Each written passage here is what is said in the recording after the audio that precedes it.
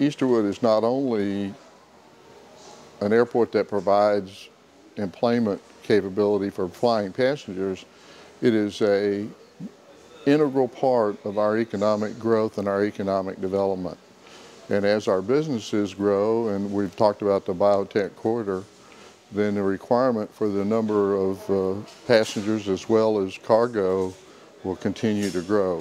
The thing that amazes me every day is I find out there are people that don't realize that we have a regional airport here in Bryan College Station because it's called Easterwood. It's not called College Station Airport or Bryan Airport or Texas A&M University Airport. And I think that it's important that we let people know, especially new students and new people arriving every day, that we do have a regional airport. And cost-wise, it's very effective to fly out of here versus driving to either Houston or Austin or Dallas.